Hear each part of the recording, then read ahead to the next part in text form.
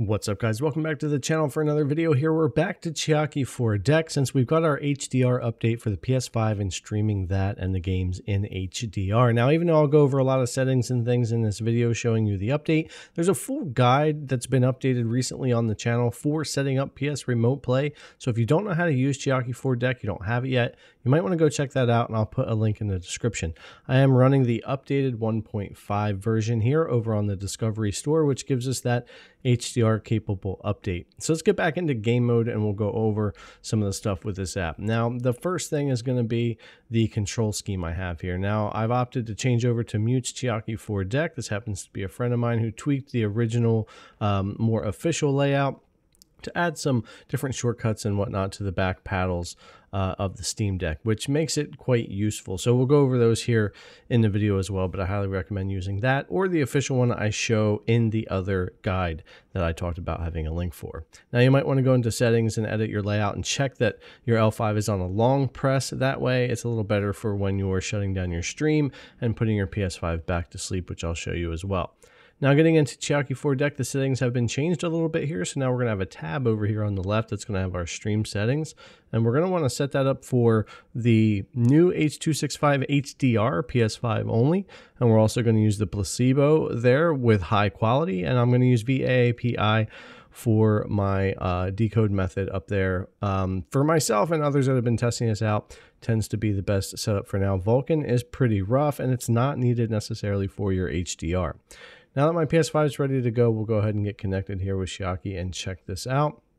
Now we are streaming in HDR, and something I've mentioned in other cloud and streaming videos, if you're on the OLED here, which you should be when you're streaming HDR, you're going to have 90 Hertz for your screen, and you might want to knock that down to 60, as it will smooth out your frame time and make the 60 FPS capped streams run a bit better on the Steam Deck rather than leaving the 90 Hertz.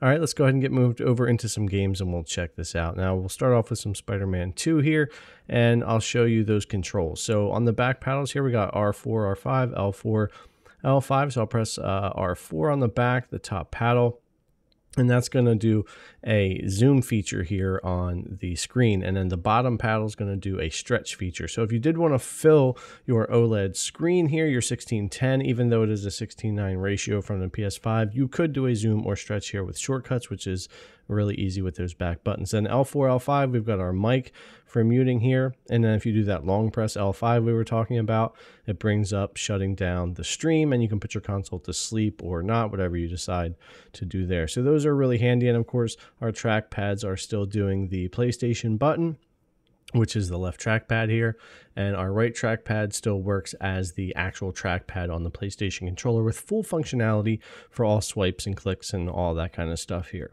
Now, getting into the games, I was very curious what the performance would be like, but myself and others have worked together the past couple days with a few Steam Deck OLEDs to test this out and get it working really well. And HDR seems to be working decently. So we've got HDR in game for all these, and we've got HDR for our stream. My PlayStation is hooked up to the TV, but I've tested this with the TV on and off, and it's worked fine for me, though I've heard some people say they've had issues when the TV was off and HDR not working.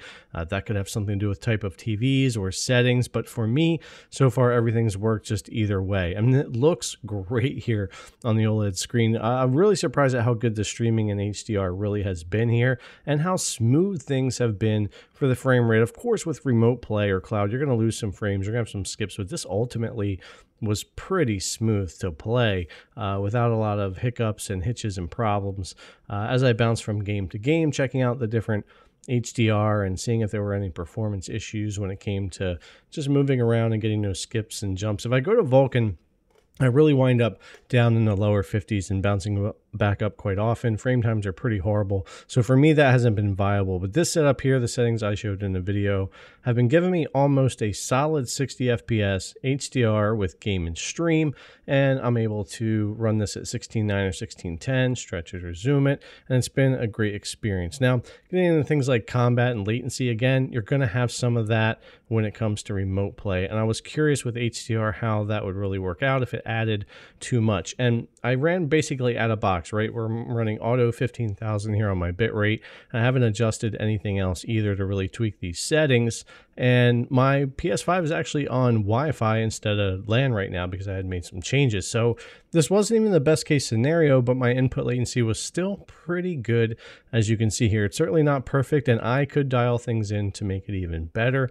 But even with HDR active on everything, I still got a really good solid experience, which is something I was surprised at. This is definitely my favorite way to stream and play my PS5 now when I'm doing remote play. And I think it's all in all a pretty decent experience here and a great update for Chiaki4Deck as well here for the Steam Deck. And ultimately, again, I think this is just my favorite way to remote play. I've used the G Cloud, both my Steam Decks, the LCD and the OLED, the Ally, the Go, the PlayStation Portal. I've used everything, and with this update, especially in HDR, it's definitely my favorite way to stream my PS5 right now. But anyways, guys, HDR update for Chiaki4Deck. Really good here, working really well for me, and I wanted to highlight it. Thanks a lot for coming and check out the video. As always, I really appreciate it. I'll see you guys in the next one.